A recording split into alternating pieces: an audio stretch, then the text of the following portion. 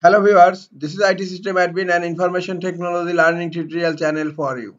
Today in this tutorial I am going to show you how to allow third-party cookies on Google Chrome browser.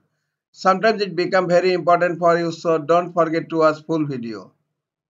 To allow third-party cookies on Google Chrome browser, click on three dot icon on upper right corner, click on settings, click on privacy and security.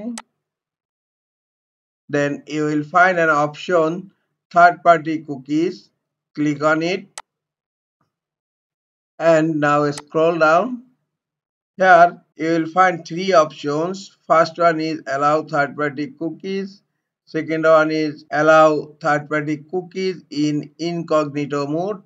And third one is block third-party cookies. Now I am going to click on allow third-party cookies.